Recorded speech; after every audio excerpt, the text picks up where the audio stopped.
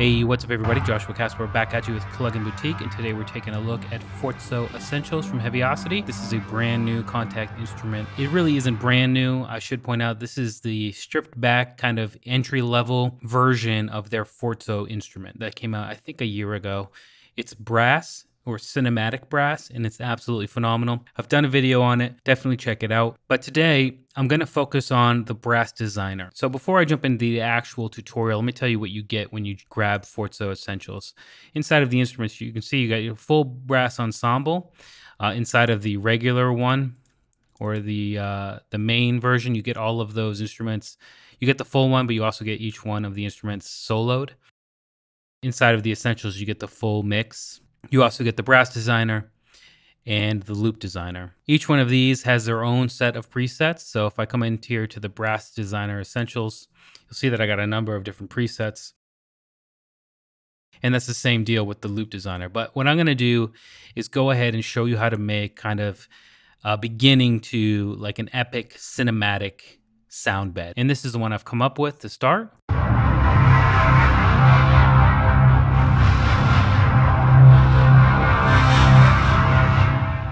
Pretty epic.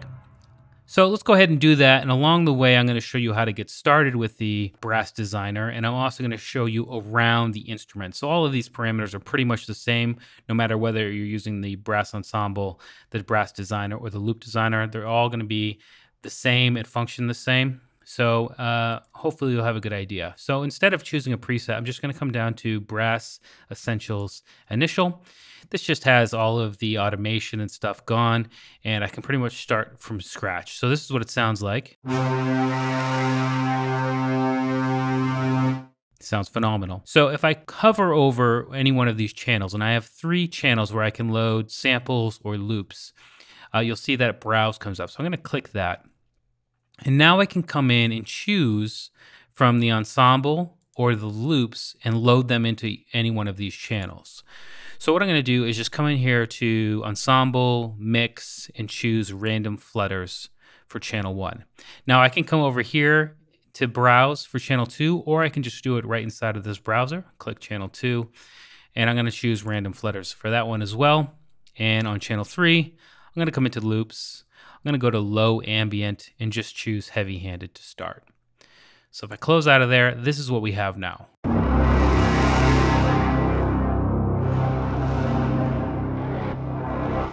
All right, very, very cool. So what I want to do is actually, because these are the same, I want to pan them to the left and the right and then add volume automation. So they're kind of adding a nice stereo feel to our sound. So the way to do that is to use the macro control here in the middle. So first thing we want is this macro control to move.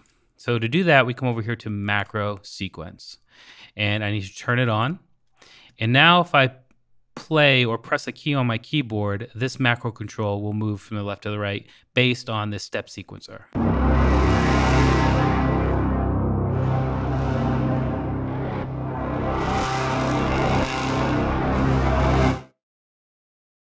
Now what I want to do is take the panning of both of these and add it to this.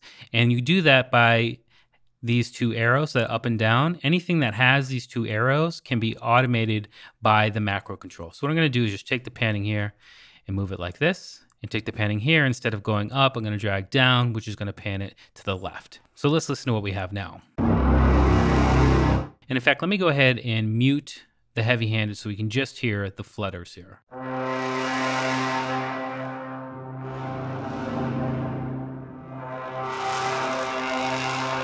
All right, so to further kind of push this to make it more seemingly wide, what I'm gonna do is automate the volume control.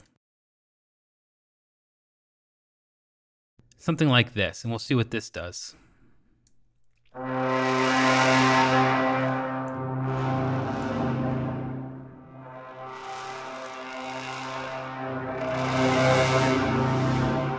Okay, so I want to go opposite on these 2, just so when one's loud, the other is quiet.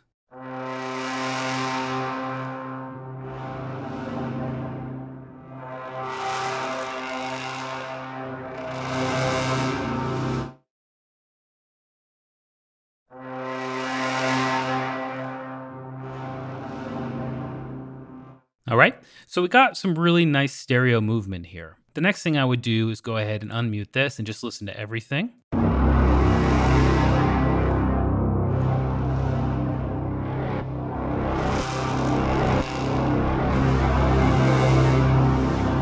Very cool. So this definitely needs some reverb. And we can add reverb a number of different ways. I can come into Master Effects and turn on the reverb here, which is going to be for the output, the main output of the mix of the 3 channels. Or I can jump into Space here and add the reverb independently to each one of the channels. So here I'm selecting channel 1, channel 2, channel 3, or I can link them and do essentially the same thing as the Master Effects. I'm going to go ahead and choose just to use the Master Effects because it's easier. Turn it on. Click right here, and let's go Cavern Large and see what that sounds like. Maybe turn up the size even more.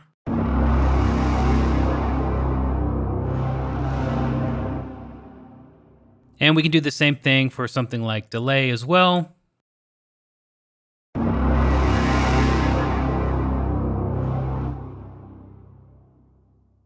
Another really cool thing about Forzo Essentials is the addition of the punish knob and the twist knob. And these are really cool. If you really want to push this into distortion and just really kind of aggressive, you want to use this punish effect.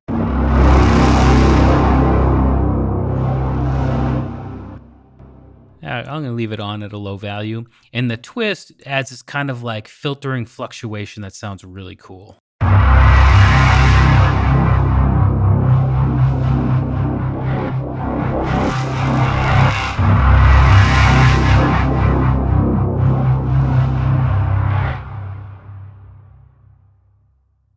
And we are already well on our way. Now I also want to show you how to use these as well. So what I'm going to do is jump into the gate. And now that I see the gate, I'm going to turn it on, but I'm going to link everything just so you can really hear it. Turn it on. Isn't that cool?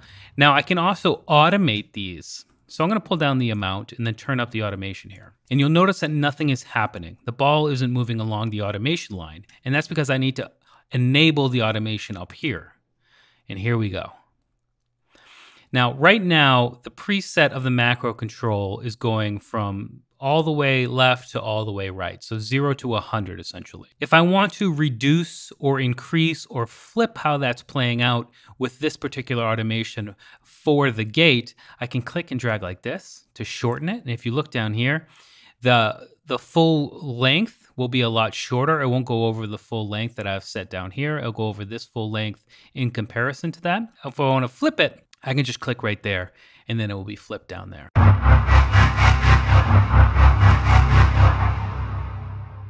And I can smooth that out or make it a little bit more aggressive. So that's very, very cool. And you can do stuff like randomize that sequence. You can also randomize the sequencer here as well. Turn up the length and get some really big fluctuations here. And right now, if you notice, it's kind of really jumping. If you turn up smoothing, that will be a lot more gradual in between the actual steps.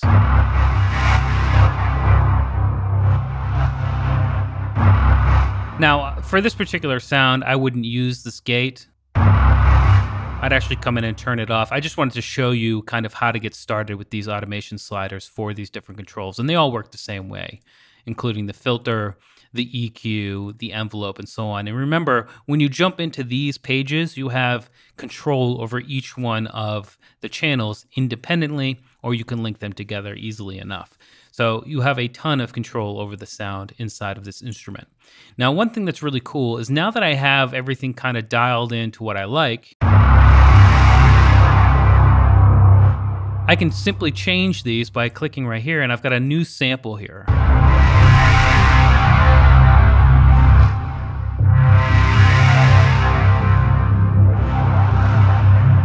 And I can do the same thing with these as well. Maybe I want to come into loops and add a high motif or something over here.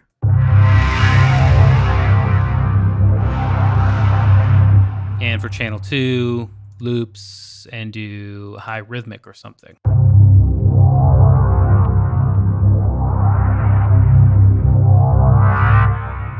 So now that I have my effects and kind of the overall feeling of how things should sound, I can jump in and use the different loops and samples to create something new very, very easily. And then, of course, I still have full control over all of these parameters. We do have the main page. We've got the source page. If you don't want to click browse button up here, we have further options down here. Over here, we have the cycling. This deserves its own tutorial in and of itself.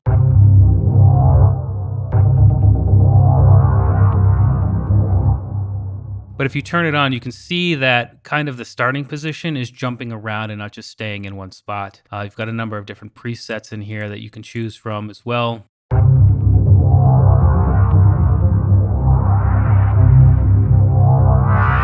And again, you have control over that over each one of the channels, or you can link them all together. Really get some interesting results. Then we have the macro sequencer we've already talked about, and then we have the master effects down here. Again, something we've already talked about.